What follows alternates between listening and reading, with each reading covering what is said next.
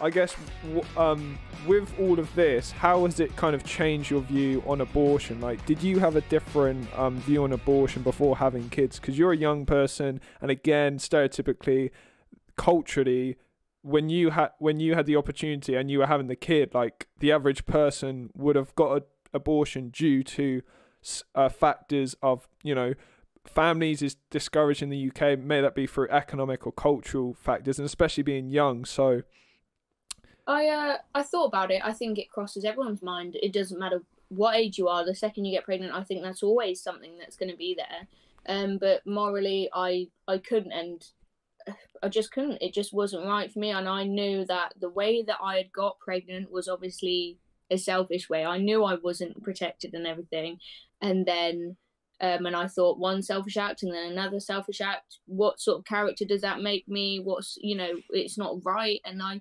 do feel as well that in modern day and age, a lot of bad things or negative things are actually what do you call it, like accepted and seen as okay and stuff like this, and it actually shouldn't be. And if we take a second to stop and look at what we're consuming and look at, we think, hang on a minute, this isn't right, this shouldn't be accepted, some things should not be accepted, and it shouldn't be a matter of opinion and things. So I think it would have been incredibly selfish of me to do that, and I do believe as well that everything happens for a reason.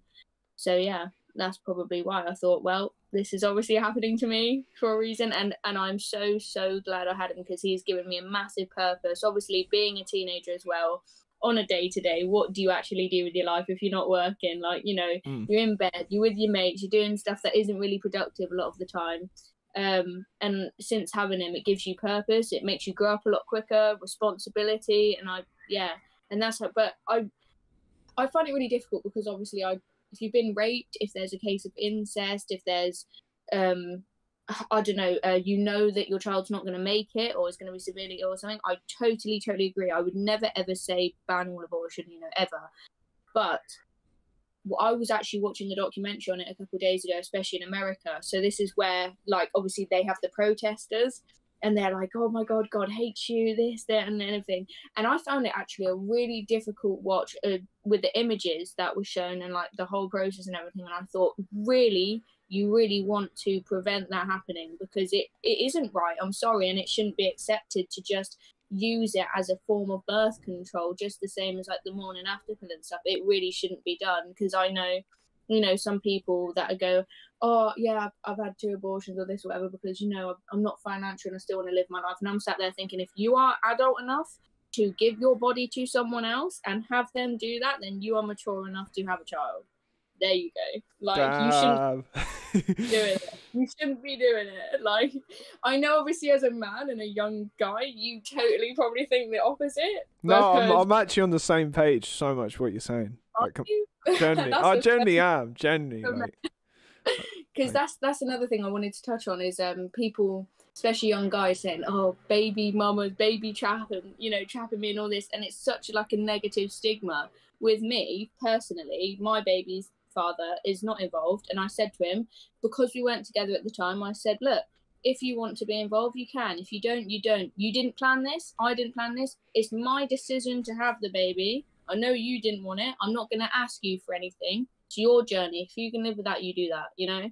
Whereas a lot of women come to me and they go like, why would you do that? You need to get this off him, you need this and that. And I go, and I actually take men into consideration a bit more, and I go, look, he's a young man, he didn't plan on it, you know, think about the way this is going to affect him as well. And it was my decision to keep it because I'm ready, he's not ready, we didn't plan on this. You shouldn't force something, think logically. I think a lot of people think too emotionally, and that's where you get all of this negative baby mama, baby daddy drama. So yeah, that's fascinating. That's kind of the embodiment of Jordan Peterson right there, taking personal responsibility. And I think you're spot on. Like, you know, if a majority of abortions, 99% are because of not because of rape, incest, many of the things specified according to almost any metrics, any data, and that's something to point out, because it's always the defense of abortion given news. Now, I'm a man, I'm not one to, shame someone for having an abortion, but I'm saying it is an important issue, should be spoken about, and that's why almost whenever I talk about the subject, I always have a woman on to kind of like talk about it, because I think it's super important. And culturally as a society, when you look at the stats, it's spiking, and the truth is people aren't having kids. When you look at across Europe, lack of people having kids, America, China, you name it, people are not having kids. Don't forget to follow the podcast on Spotify by simply typing in The Radical English Gentleman, going over to it, clicking that follow button and giving it the 5 stars if you do enjoy it. It helps more than you can imagine. Anyway, love you all and peace.